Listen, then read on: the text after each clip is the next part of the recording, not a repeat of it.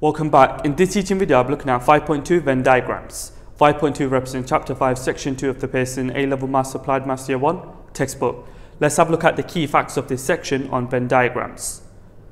Probabilities can be represented on Venn diagrams. Let A be an event and let B be an event. S represents the sample space. Consider the following Venn diagram. So we've got the two events A and B, and we've got the rectangle which represents the sample space. This shaded region over here represents the event A and B, or you could say A intersect B. Moving on to the next Venn diagram, we've got this shading over here. This represents the event A or B, or you could say A union B. Finally, the third Venn diagram, we've got everything shaded apart from the event A. So this shading over here represents the event not A. Probability of not A happening is equal to 1 minus the probability of A happening. That is a very important result. Let P represent probability. We know that P is more than or equal to 0 but less than or equal to 1. The summation, or you could say the total of the probabilities, is equal to 1. These are the key facts of 5.2 Venn diagrams. I'll be implementing these key facts within 2 exam style questions. Here is exam style question 1. A group of 275 people at a music festival were asked if they play guitar, piano or drums. One person plays all 3 instruments, 65 people play guitar and piano, 10 people play piano and drums, 30 people play guitar and drums, 15 people play piano only, 20 people play guitar only, and 35 people play drums only. Part A, draw a Venn diagram to represent this information. I'm going to go through the solution to Part A. Now with the Venn diagram, I start by drawing a rectangle. The rectangle represents the sample space S. Then I've got 3 events inside the rectangle. These events are play guitar, play piano, play drums. Now, when filling in the Venn diagram, it is really important that you start off with the intersection of all of the events.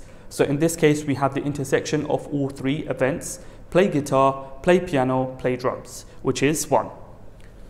One person plays all 3 instruments. Now, once we've labeled the number 1, we can then branch out and fill in the Venn diagram. Let's have a look at the solution. I'm going to first define the events: play guitar, play piano, play drums. Okay, let G be the event, play guitar. Let P be the event, play piano. And let D be the event, play drums. So with the Venn diagram, I start by drawing a rectangle, which is representing the sample space denoted by S. We have 3 events inside the sample space. So play guitar, play piano, play drums. Now we must start off with the intersection of all 3 events. In the question it says that one person plays all 3 instruments, so that part there represents 1. 65 people play guitar and piano. So guitar and piano is the intersection between guitar and piano, which is that whole region there. 1 has been used up, 65 take away 1 is 64. So that part there is 64. 10 people play piano and drums. The intersection between piano and drums is this part over here. 1 has been used up, 10 take away 1 is 9. So this part over here is 9. 30 people play guitar and drums. The intersection between guitar and drums is this part over here. 1 has been used up, 30 take away 1 is 29. So this part here is 29. 15 people play piano only. Piano only is this section over here. That section is 15. 20 people play guitar only. So guitar only is this section here. That is 20. And 35 people play drums only. So drums only is this section here, which is 35. Now we must also label the outside. To calculate the outside, we add up all these numbers. The answer that we get, we take away from 275. Okay, so 275 take away the sum of these numbers. Ladies and gents, that is 102. This completes Part A of exam style question 1. Moving on to Part B. A festival goer is chosen at random from the group. Find the probability that the person chosen, Part 1, plays piano. Okay.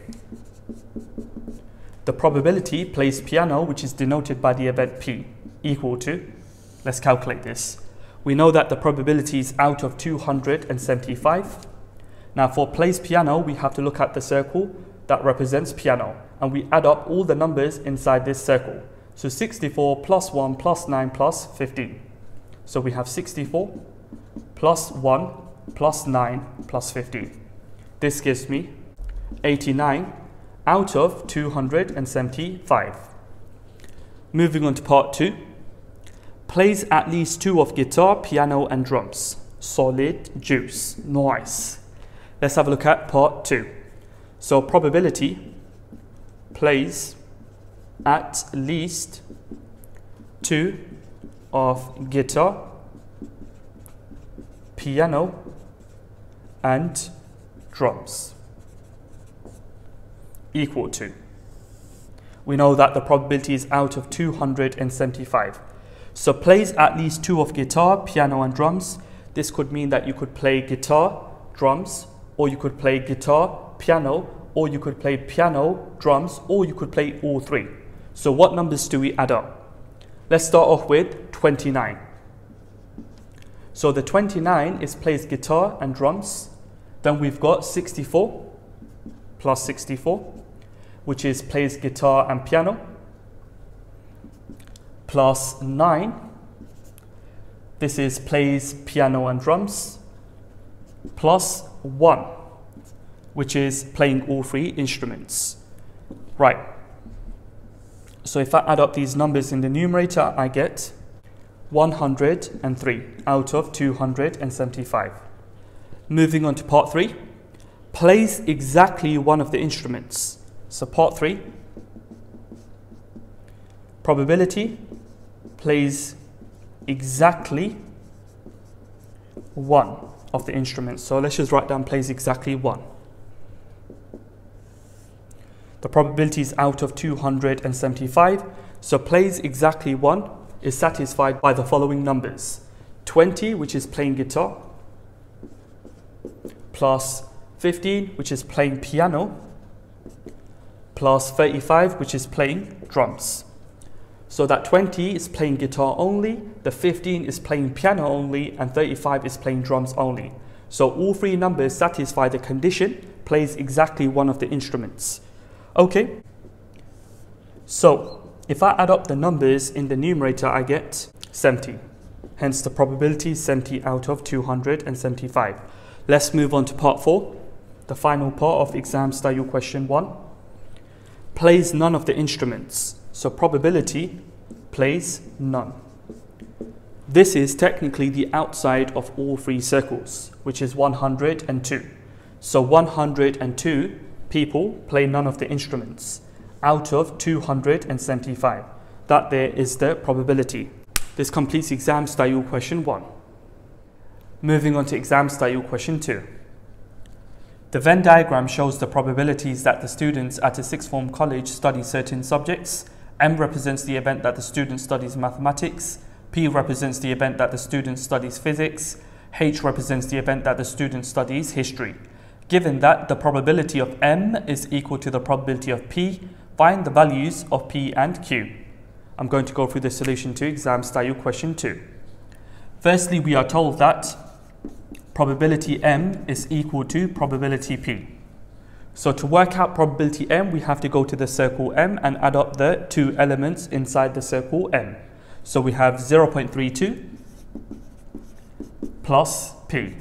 That represents probability M equal to probability P. So now we go to the circle P and we add up all the elements inside the circle P. This will give us probability of P. So we have P plus Q plus 0.07. So this equation here implies that this is true. So now we can rearrange and work out Q. We have the plus P here and a plus P here, they both cancel. This leads on to 0.32 is equal Q plus 0.07. Hence, Q is equal 0.32, take away 0.07. Therefore, we have that Q is equal to 0.25. Now, to work out the value of P, we need to use the fact that probabilities add up to 1 to generate another equation. Okay, so ladies and gents, we know that the total of the probabilities has to equal 1. 0.32 plus P plus Q plus 0.07 plus 0.13 plus 0.1 has to equal 1. Okay, so now I'm going to simplify the equation. We have that P plus Q plus 0.62 is equal to 1. Now we know that the value of Q is 0.25, so I've got P plus 0.25 plus 0.62 is equal to 1. Hence we have that P plus 0.87 is equal to 1. Hence P is equal to 1 take away 0.87. Therefore, P is equal to 0.13. This completes exam study question 2 and this teaching video 5.2 Venn diagrams. If you found this teaching video useful, please don't forget to subscribe, leave a like, leave a comment, turn on your notification bell so that you receive notifications every time I post a new teaching video.